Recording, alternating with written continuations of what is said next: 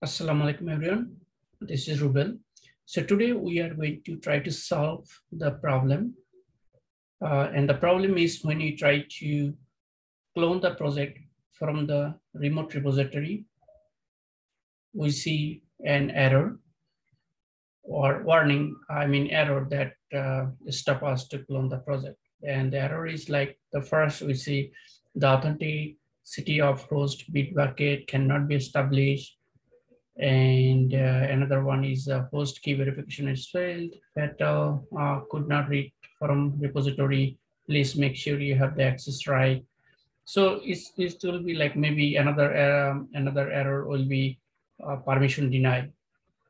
So the reason we see this type of error is because when we, as soon as we enter git clone and give the URL and hit enter, it will directly go to the Bitbucket and try to download the file. Then Bitbucket is asking, okay, you try to download the file through the SSH, but I need a key that you should have in your system. And if you do not have a key, you are not allowed to download the file.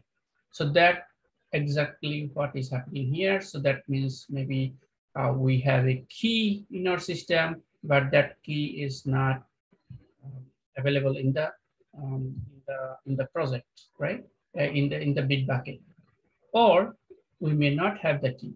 So let's check if we have a key available in our system or not, and the key should be under your name, under your user. So let me go to the Go, then go to folder.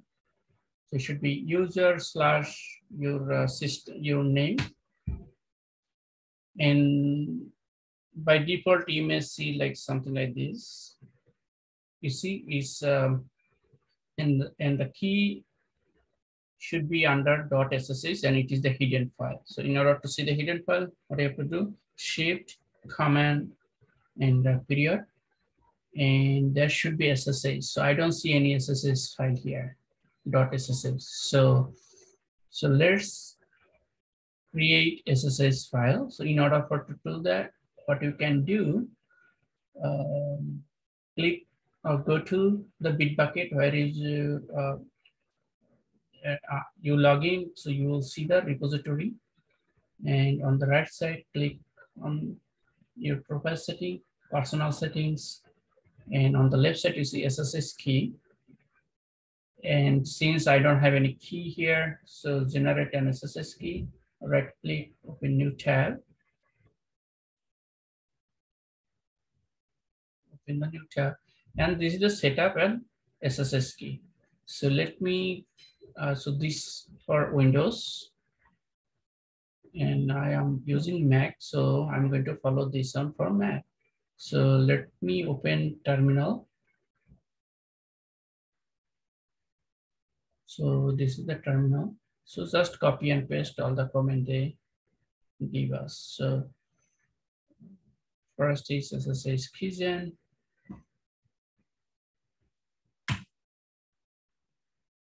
So I'm not going to write anything, just enter again. So since our window is open, as you see, as soon as I create the SSH key, the folder should be created here, .ssh. So now if I expand that .ssh, so we have a two key, ID underscore RSA, ID underscore RSA dot public. So that what they say here. So this key has been added to our local machine. So let me see what is the next steps.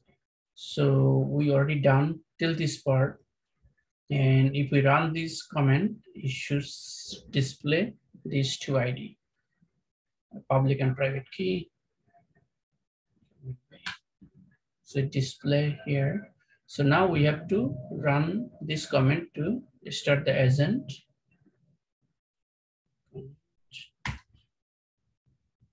And then we have to add the SSH key to the following path.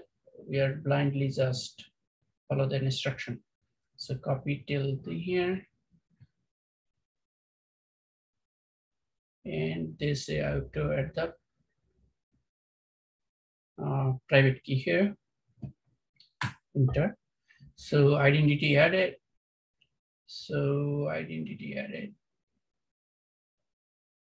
So the next step is add the public key to your account setting in Bitbucket. So from the Bitbucket, choose personal setting from a avatar and a client key. And we have to copy the public key, right? So this is the comments for Mac. Comment B, public key. Enter. So that means public key has been copied to clipboard. And this is one way. And another way, we can just right click, open with text edit. We can also copy from here. Okay. So since we already copied to our clipboards, let me go back to the Bitbucket, and it's already open. So add key and paste the key here, and we can name it like SS is key added, whatever you like. So add key. So the key has been added. So now go back to the repository, click on the repository name and click on clone, SSH, copy. So now let me delete, close this terminal and open terminal in download. So cd download. And let me see if I have anything in the download folder right now. Is empty. So expectation is to this project repository we should see in the download folder. So paste.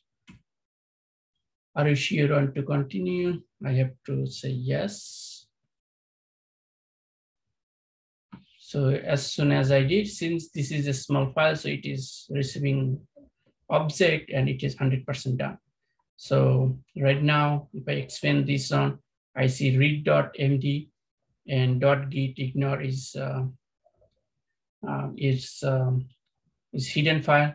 So as you see, readme.md and .git ignore. So we are successfully clone the projects.